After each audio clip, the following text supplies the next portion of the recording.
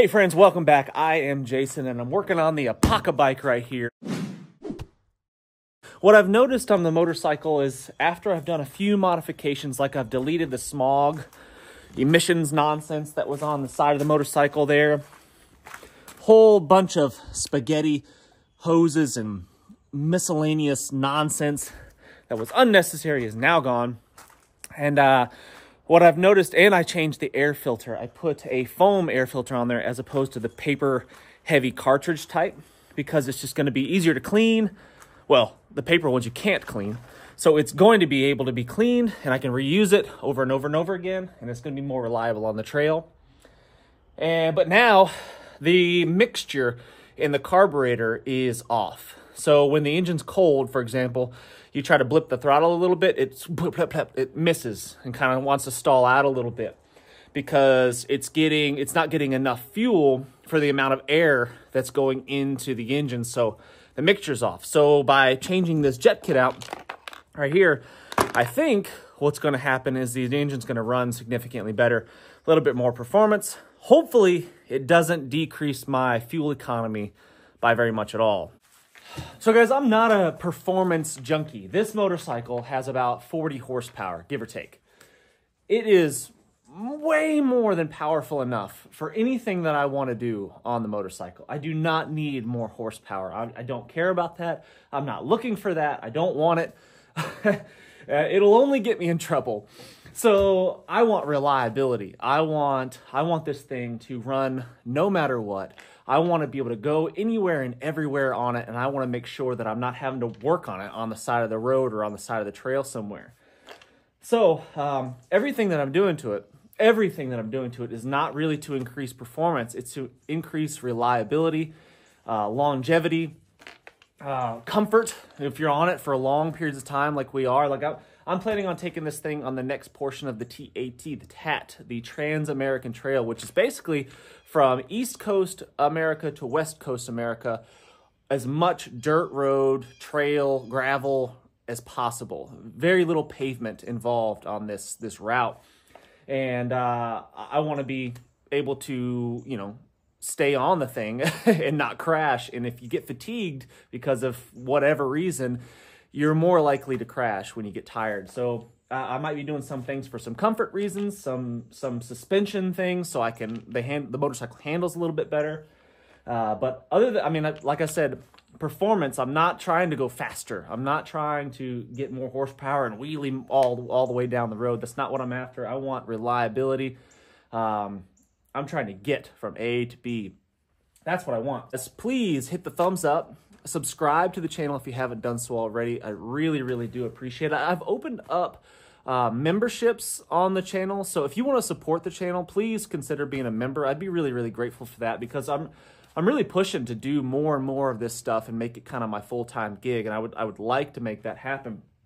But as you know, like anything else, it takes a lot of time and energy and investment to make like something like that happen. So these videos that I produce, like this one's not that big a deal. Like it's, I'm just turning on the camera and chatting with you. But a lot of the videos that I produce, like the adventure type videos and the survival scenario type videos, those are huge, big investments in time, not only on the front end of recording them and setting the camera up and moving stuff around and going through the hassle of that, but the editing and all the stuff behind the scenes that you guys don't get to see is a big job. And I'm really grateful to have that job. Please don't misunderstand me. I love what I do.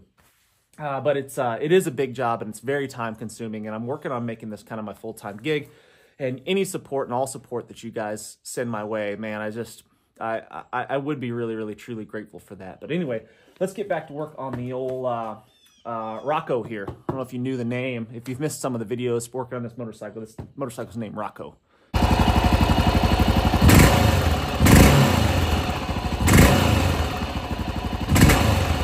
So the bike's been running for about, 4 or 5 minutes, something like that. And once it gets warm, it does that little bit of a miss. I don't know if you hear it, but when it's cold, it does it really bad. It spits and sputters when you try to get on the gas. But once it's warm, it does that less and less and less, which is kind of typical for a carbureted engine anyway. They always run better when they're warm. But if I really blip the throttle fast,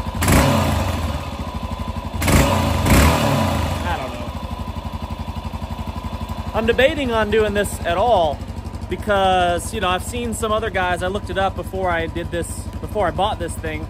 I looked up some videos of this and had some guys say that they had some trouble with it and they could never get the thing to run correctly, and they ended up going back to the stock jet anyway. And typically that's what I do.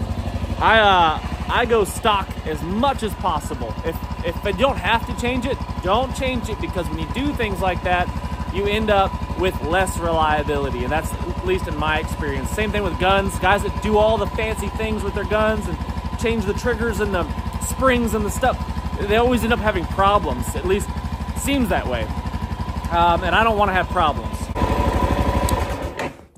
Now that the engine's been running for, like, let's say 5 minutes, you know, I would imagine it's probably going to start right up. Easy peasy. And that little bit of a miss that it has when you give it some throttle,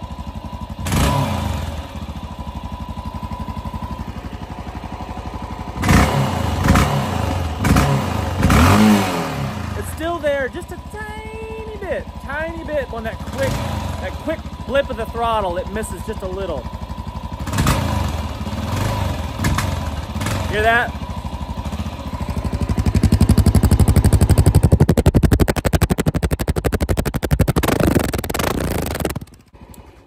So I don't know. I don't know if I'm going to change the thing out or not. I think what I might end up doing is just keeping these jets, because it's a good idea to have spare jets. If you should get like a blockage or something when you're on the road, it's pretty easy to pull the carb off and swap the jets out on the trail, and they don't take up much space.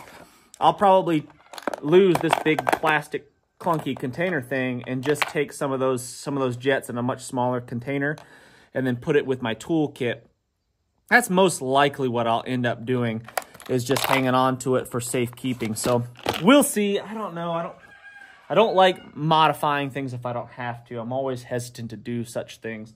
So I think I'm going to stick with what I've got because it is running good.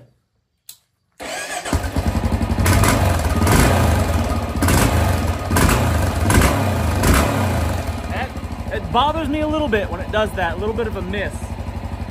I could possibly try. It's just kind of a pain pulling the carburetor off, changing things out, putting the carburetor back in, starting it up, warming it up. It's just kind of a drag to do that. So it just takes some time and experimentation to get it exactly where you want. But a little bit bigger jet, perhaps a little bit more fuel, might give me the desired effect that I'm looking for.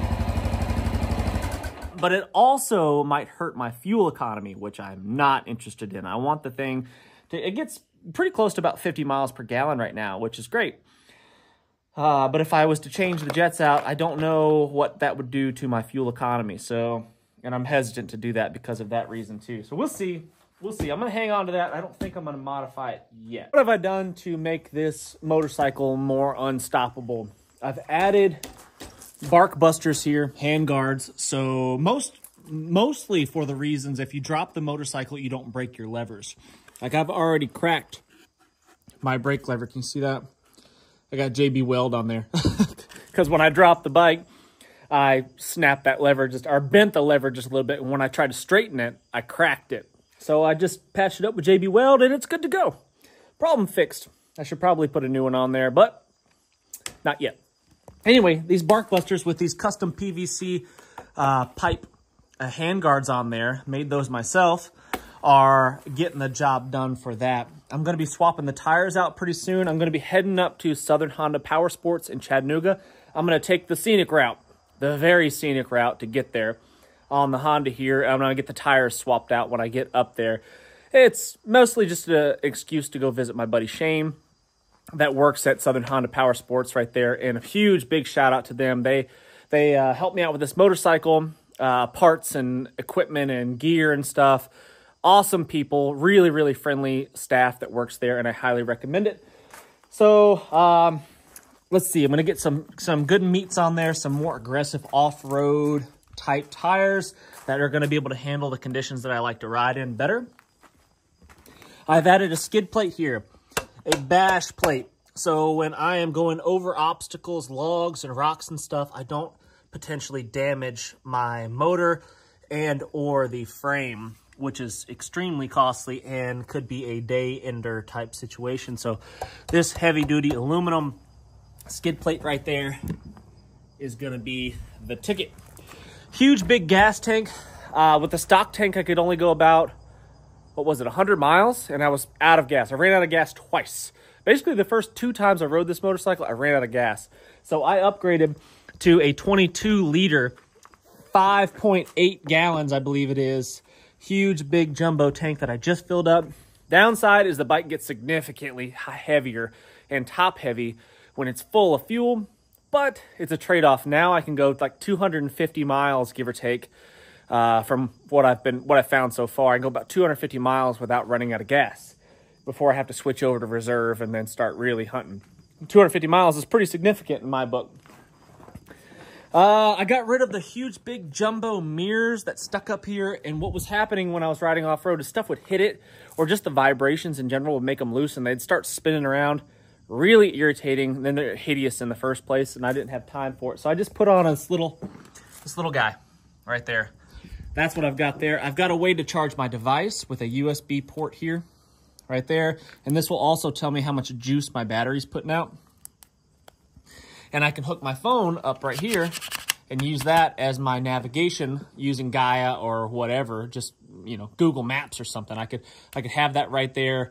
So when I'm sitting on top of the motorcycle, it's easy to see, and it'll get me from A to B, and I can have a little short charging cord right there, charging it up as I ride.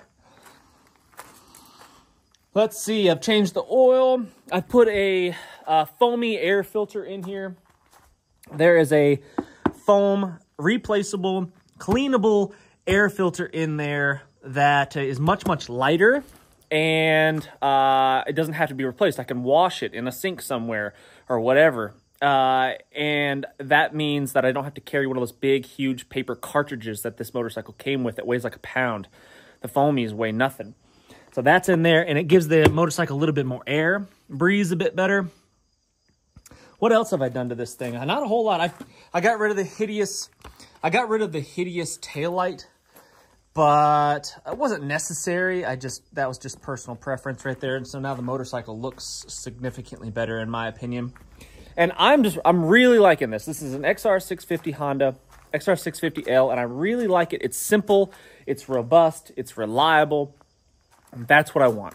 I don't care about the performance. I'm not looking for a wheelie machine. I'm not trying to head out on the racetrack. I do not care about that stuff. What I want is to be able to get from A to B reliably without having to be broken down on the side of the road somewhere. I want to be able to find parts for it easily if I should need it, if I should break it for some reason. And a Honda is probably the easiest bike on the planet to find parts for, if I had to guess. So I think that's most of the modifications that I've done to the bike. Is there anything else? Yeah, I think that's about it. Oh, I changed the gearing. So I put I dropped it a gear on the front, 14 tooth sprocket right here. And that gears it lower, so when I'm riding at slow speeds on tighter, technical, smaller single track trails and stuff, I don't have to go so fast because the RPMs don't have to be, it won't be lugged down so low because I've dropped it down a gear. It's less likely to stall out. The RPMs will be higher at those slower speeds, if that makes sense. So that has been really helpful. I've actually really enjoyed that. And then at the highway speeds, like 55, 65 miles an hour, it's still not too, it's not ripping too many RPMs where it's going to be, you know, abusing the motor too much. So I think that was the way to go. Anyway, this is pretty much it, man. I'm not going to do a whole lot more to this bike. I don't like to do things to make bikes unstock if I don't have to. Some things, gun guys, the first thing they do is they buy the gun and then they look up all the videos and stuff and they say, oh, you got to do this and this and this and this if you buy this thing. And then what happens oftentimes, from what I've experienced with me and my buddies, is that when you do that kind of stuff, you end up making the thing less reliable. That goes for guns and motorcycles and gear and everything just in general. The more crap you do to it, oftentimes you can make the thing less reliable. So you got to be cautious and be careful about that stuff. If it doesn't need to be done for some specific reason, don't do it. I mean, like bolt-on parts like this, that's not going to hurt anything or change any reliability or do anything like that. The skid plate on the bottom, that just makes sense. yeah, do that, right? And it's not going to hurt any reliability factors. But when you start changing things, internal mechanisms like messing with the carburetor jetting and stuff like that, the less you can do to that, the better. I might end up changing the jet out, but I don't know. If I don't have to do it, I won't. When the thing's really good and warm, it runs fantastic. So I'm probably not going to change those jets out. But we'll see how that goes. When the weather gets colder, let's see how it starts, and let's see how it runs in the colder weather, and we'll go from there. So I've got the kit if I should need it, and that is that. Anyway, guys, I really do appreciate you watching. Please hit the thumbs up. Let me know what you think about the Embarking bike here. Let me know what are some modifications that you think it might need. Let me know if this is a good form of transportation, an alternate form of transportation. I get a lot of comments about this bike. I post videos about this bike, and I call it the Embarking bike or whatever, you know, and whatever you want to call it, the zombie apocalypse motorcycle. People are always inevitably in the comment section, what if you have a family? Like, what are you going to do, to bug out and leave your family? No, of course not. Like, guys, don't be ridiculous. Like, what I envision a machine like this for, one, it's a ton of fun. I enjoy riding motorcycles, and I love the freedom and the feeling of the wind and the elements. You're hot when it's hot, you're cold when it's cold, and it's raining and wet, and you're out there in the maneuverability, and you can just access some amazing places that you otherwise couldn't in a vehicle. I love it. But it's also a very reliable, nimble, alternative form of movement. If something should happen to my truck, and let's just say, we're not talking zombie apocalypse, we're just talking convenience. If my truck is broke down or whatever, I'm waiting on a part to come in for it, it's in the shop for whatever reason, I can go from A to B. I can still get around town on my motorcycle, and I don't have to worry about, you know, borrowing my wife's vehicle and being down to one vehicle. I've got an alternative form of travel right here. And then, you know, if fuel shortages should come and money gets tight, this thing's very fuel efficient, and I can cover a lot of miles, you know, traveling around town and stuff with very, very minimal fuel. And for that reason and that reason alone, it's very valuable in my opinion. So just having a very capable alternative form of transportation like this, I think, is pretty awesome. Yes, motorcycles are inevitably dangerous. I get that. Of course, you're on two wheels, and if you crash, you can get hurt. Don't crash. That's where practice comes into play. You should practice. You should ride slow. You should ride on small little back roads and stuff. Avoid high traffic areas, because chances are if you get in trouble, it's because other cars are smashing into you. So I don't ride on highways as much as possible. I don't ride on the interstate. It's just not enjoyable. It's not fun to me unless I absolutely have to. And so far, so good. Of course, I'm going to crash. I'm probably going to get hurt from time to time. But hey, without risk, there is no reward. Until next time, guys, what's the worst that could happen? Let's go on 3.